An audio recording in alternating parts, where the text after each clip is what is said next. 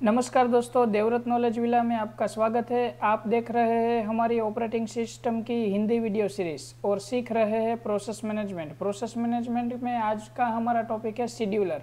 इससे पहले आपने सीखा था अगले वीडियो में स्टेट ट्रांजिशन डायग्राम, और आज मैं शेड्यूलर जो आपको सिखाने जा रहा हूँ वो भी मैं आपको स्टेट ट्रांजिशन डायग्राम का रेफरेंस लेकर सिखाने जा रहा हूँ। तो अगर दोस्तों आपने स्टेट ट्रांजिशन डायग्राम की वीडियो अभी तक नहीं देखी तो आप यहाँ पर राइट साइड अपर कॉर्नर पर दिए गए आई बटन पर क्लिक करके आप स्टेट ट्रांजिशन डायग्राम की वीडियो एक बार देख लें। उसके बाद आपको शेड्यूलर अच्छी तरह से समझ में आ जाएगा, ये मेरा वादा है। चलिए शेड्यूलर में देखते हैं पहले टाइप्स ऑफ शेड्यूलर, कौन कौन से टाइप के शेड्यूलर रहते हैं।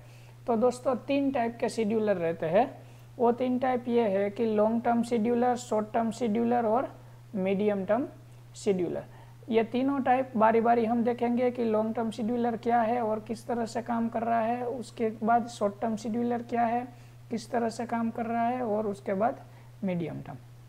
चलिए स्टार्ट करते हैं लॉन्ग टर्म शेड्यूलर से। तो लॉन्ग टर्म शेड्यूलर यहाँ पर दोस्तों यूज होता है जब प्रोसेस आती है न्यू स्टेट में से रेडी स्टेट में, यानी कि न्यूली क्रिएटेड जो प्रोसेसेस थी उन सभी प्रोसेसेस को हम लेकर आ रहे हैं रेडी स्टेट में एग्जीक्यूशन करवाने के लिए। रेडी स्टेट में से जो भी प्रोसेस की बारी आएगी उन प्रोसेस को सीपीयू मिलेगा और जाएगी रन स्टेट में। तो न्यू स्टेट में जो प्रोसेस क्रिएट हुई थी, जो प्रोसेसेस सेकेंडरी मेमोरी में थी, सेकेंडरी मेमोरी में से हम वो न्यू स्टेट में से प्रोसेस लेकर आ रहे हैं रेडी स्टेट में। तो ये जो काम है ये काम बनेगा लॉन्ग टर्म शेड्यूलर का, यानी कि काफ़ी सारी प्रोसेसेस क्रिएट होती है और काफ़ी सारी प्रोसेसेस को न्यू स्टेट में से लेकर आया जाता है रेडी स्टेट में। तो ये जो है वो लॉन्ग टर्म डिसीजन हम इनको कह सकते हैं कि लॉन्ग टाइम के लिए काफ़ी सारी प्रोसेसेस को न्यू स्टेट में से लेकर आएंगे रेडी स्टेट में। तो ये जो रिस्पॉन्सिबिलिटी है, ये जो वर्क है, ये अलॉट किया गया है लॉन्ग टर्म शेड्यूलर को, यानी कि ये जवाबदारी बनती है लॉन्ग टर्म शेड्यूलर की। और इनको हम बोलेंगे डिग्री ऑफ मल्टी प्रोग्रामिंग, यानी कि मल्टीपल प्रोसेसेस हम न्यू स्टेट में से लेकर आते हैं रेडी स्टेट में, और रेडी स्टेट में से किसी एक प्रोसेस को जाकर मिलेगा सीपीयू और वो प्रोसेस होगी एग्जीक्यूट।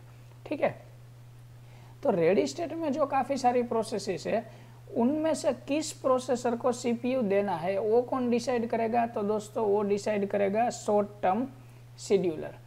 शॉर्ट टर्म शेड्यूलर ये डिसाइड करेगा कि जो मान लीजिए कि रेडी स्टेट में 10 प्रोसेसेस आई हुई है, तो 10 प्रोसेस में से कौन सी प्रोसेस को जाकर एग्जीक्यूट होना है वो डिसीजन लेगा शॉर्ट टर्म शेड्यूलर। उनके लिए काफ़ी सारे एल्गोरिदम भी बनाए गए हैं, वो भी मैं आपको बारी बारी आगे जब भी हम अगली वीडियो देखेंगे तब मैं आपको समझाऊंगा कि कौन कौन से शेड्यूलिंग एल्गोरिदम है। ठीक है, अभी आप मान लीजिए कि जिनको एग्जीक्यूट करवाना है वो डिसीजन लेगा शॉर्ट टर्म शेड्यूलर, और शॉर्ट टर्म शेड्यूलर कॉल करेगा डिस्पैचर को। डिस्पैचर सीपीयू जो प्रोसेस एग्जीक्यूट होने जा रही है उन प्रोसेस को यहाँ पर रन स्टेट में डिस्पैचर सीपीयू अलॉट करेगा और वो प्रोसेस होगी एग्जीक्यूट। ठीक है, उसके बाद रन प्रोसेस में से या तो रन स्टेट में से या तो प्रोसेस अपना काम खत्म करके टर्मिनेट हो जाएगी, या तो फिर से अगर कोई हायर प्रायोरिटी या तो टाइम क्वांटम की बजाय प्रोसेस कॉन्टेक्स्ट स्विच होकर रेडी स्टेट में चली जाएगी, और कुछ प्रोसेसेस है और रन स्टेट में से आईओ डिवाइसेस का यूज़ करने के लिए आएगी यहाँ पर वेट और ब्लॉक स्टेट में। और एक कंडीशन दोस्तों बनती थी, पिछली वीडियो में हमने देखा था कि जब प्राइमरी मेमोरी जो है, ये तीनों स्टेट जो है रेडी, रन और वेट और ब्लॉक, ये तीनों स्टेट जो है प्राइमरी मेमोरी के स्टेट है। कभी कभार ऐसा होगा दोस्तों कि प्राइमरी मेमोरी में जगह की लैक ऑफ स्पेस, यानी कि कम जगह होने की वजह से सेकेंडरी मेमोरी में अगर हम देखें तो इससे काफ़ी ज़्यादा जगह रहती है। ठीक है, तो सेकेंडरी मेमोरी में जो है काफ़ी ज़्यादा जगह रहती है, तो प्राइमरी मेमोरी में जगह कम होने की वजह से कभी कभार ऐसा होता है कि वेटिंग क्यू जो है वो फुल हो जाता है, यानी कि क्यू ओवरफ्लो होने लगता है। उसी तरह रेडी क्यू कभी कभार फुल हो जाता है, यानी कि हम अब रेडी स्टेट में ज़्यादा प्रोसेस स्टोर नहीं करवा सकते या तो वेट स्टेट में प्रोसेस स्टोर नहीं करवा सकते, तो हम सस्पेंड करके प्रोसेस को ले जाते हैं सेकेंडरी मेमोरी में, यानी कि हम प्रोसेस का करवाते हैं स्वैपिंग। तो ये स्वैपिंग की जो रिस्पॉन्सिबिलिटी है ये रिस्पॉन्सिबिलिटी है मीडियम टर्म शेड्यूलर की, और यहाँ पर जो कॉन्टेक्स्ट स्विचिंग की जो रिस्पॉन्सिबिलिटी थी वो थी शॉर्ट टर्म शेड्यूलर की। ठीक है, तो 3 शेड्यूलर हमने देखे। लॉन्ग टर्म शेड्यूलर जो करवाता था डिग्री ऑफ मल्टी प्रोग्रामिंग, उसके बाद शॉर्ट टर्म शेड्यूलर जो करवाता है कॉन्टेक्स्ट स्विचिंग, उसके बाद मीडियम टर्म शेड्यूलर जो रिस्पॉन्सिबल है स्वैपिंग के लिए। ठीक है, चलिए उसके बाद देखते हैं टाइप्स ऑफ शेड्यूलिंग, दो टाइप यानी कि दो तरह के सीपीयू शेड्यूलिंग रहते हैं, प्रीएम्प्टिव शेड्यूलिंग और नॉन प्रीएम्प्टिव शेड्यूलिंग।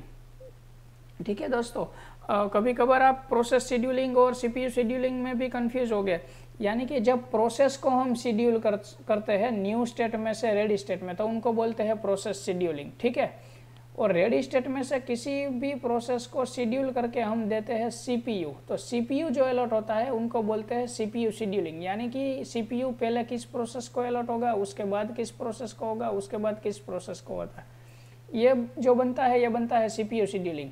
और प्रोसेसेस जो एग्जीक्यूट होने जा रही है, यानी कि पहले कौन सी प्रोसेस एग्जीक्यूट होगी, उसके बाद कौन सी होगी, उसके बाद कौन सी होगी, ये होता है प्रोसेस का शेड्यूलिंग। ठीक है, तो ये दोनों चीज़ जो है वो वाइस वर्सा है, तो आप प्रोसेस शेड्यूलिंग और सीपीयू शेड्यूलिंग में ज़्यादा कंफ्यूज ना हो। Types of scheduling, pre-emptive scheduling अगर हम देखें तो कोई भी प्रोसेस अगर एग्जीक्यूशन में है, यानी कि प्रोसेस अपना काम कर रही है, तो प्रीएम्प्टिव शेड्यूलिंग में उन प्रोसेस को रोककर हम किसी और प्रोसेस को एग्जीक्यूट करवा सकते हैं, यानी कि या तो प्रायोरिटी की वजह से और या तो टाइम क्वांटम की वजह से हम एक प्रोसेस को रोककर फिर से उनको रखेंगे रेडी स्टेट में और उस प्रोसेस की बजाय कोई दूसरी प्रोसेस को एग्जीक्यूट करवाएंगे, इनको बोलते हैं प्रीएम्प्टिव शेड्यूलिंग।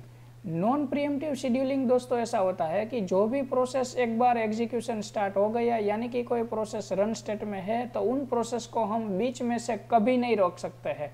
अगर हमें कोई दूसरी प्रोसेस को एग्जीक्यूट करवाना होगा तो हमें पहली वाली प्रोसेस जो अभी एग्जीक्यूशन में है उनका काम खत्म होने तक इंतजार करना होगा, उसके बाद ही हम कोई दूसरी प्रोसेस को एग्जीक्यूट करवाएंगे, यानी कि एक प्रोसेस एक बार टर्मिनेट होगी तब भी जाकर कोई दूसरी प्रोसेस स्टार्ट होगी। अगर या तो कोई प्रोसेस एग्जीक्यूशन में है वो आईओ के लिए जाती है और सीपीयू खाली रहता है, तब भी जाकर हम कोई दूसरी प्रोसेस को एग्जीक्यूट करवा सकते हैं, यानी कि हम अपनी मर्जी से किसी प्रोसेस को बीच में से नहीं रोक सकते, उनको बोलते हैं नॉन प्रीएम्प्टिव शेड्यूलिंग। अगर कॉमन एग्जांपल देखें, मान लीजिए दोस्तों कि आपको वॉशरूम लगी है तो आप ज़्यादा देर तक रुक नहीं सकते, ठीक है, तो उनको बोलते हैं नॉन प्रीएम्प्टिव। मान लीजिए कि आपको भूख लगी है, खाना खाना है, तो आप थोड़ी देर तक इंतजार कर सकते हैं। ठीक है, चलिए आगे चलते हैं। प्रोसेस के टाइप्स देखते हैं। दो तरह की प्रोसेस रहती है, एक रहती है सीपीयू बाउंड और एक रहती है आईओ बाउंड, यानी कि काफ़ी सारी प्रोसेसेस यहाँ पर रेडी स्टेट में रहती है। रेडी स्टेट में से जो प्रोसेसेस रहती है उनमें से कुछ प्रोसेस ऐसी होती है जो ज़्यादातर सीपीयू का यूज़ करती है, यानी कि ज़्यादा देर तक उनको सीपीयू चाहिए और कम देर तक चाहिए आईओ डिवाइसेस, उनको बोलते हैं सीपीयू बाउंड। कुछ प्रोसेसेस ऐसी होती है जिनको सीपीयू की ज़रूरत काफ़ी कम रहती है और आईओ डिवाइसेस की ज़रूरत रहती है ज़्यादा देर तक, तो उनको बोलते हैं IO bound process. New state में से जब रेडी स्टेट में लॉन्ग टर्म शेड्यूलर प्रोसेसेस को लेकर आता है, तब यहाँ पर सभी तरह की प्रोसेस लेके आता है। उनमें से कुछ प्रोसेस सीपीयू बाउंड रहती है, कुछ प्रोसेस आईओ बाउंड रहती है, ताकि सीपीयू बाउंड प्रोसेसेस जो है सीपीयू का यूज़ करेगी, IO bound processes IO bound का यूज़ करेगी, यानी कि सीपीयू का हम यूटिलाइजेशन ज़्यादा कर सकते हैं। अगर सभी प्रोसेसेस सीपीयू बाउंड होगी तो आईओ का यूज़ करने के लिए कोई प्रोसेस चाहेगी ही नहीं, तो प्रोसेसर कंटिन्यूसली वेटिंग में रहेगा। और सभी प्रोसेस आईओ बाउंड है तो सभी प्रोसेस आईओ के लिए जाएगी, तो सीपीयू पूरी तरह फ्री बैठा रहेगा। ठीक है, तो यहाँ पर जो है रेडी स्टेट में दोनों टाइप के प्रोसेसेस का मिक्सअप हमें चाहिए, सीपीयू बाउंड और आईओ बाउंड। तो ये था दोस्तों types of scheduler, types of scheduling, और दो टाइप की प्रोसेस हमने सीखी, सीपीयू बाउंड और आईओ बाउंड। इसी तरह आगे भी मैं आपको सीपीयू शेड्यूलिंग सिखाता रहूँगा। तब तक के लिए मुझे इजाज़त दीजिए। और अगर आपने अभी तक हमारी चैनल को सब्सक्राइब नहीं किया तो आप यहाँ पर येलो सिंबल में क्लिक करके हमारी चैनल को सब्सक्राइब कर सकते हैं। देवव्रत नॉलेज विला से जुड़े रहने के लिए आप सबका धन्यवाद।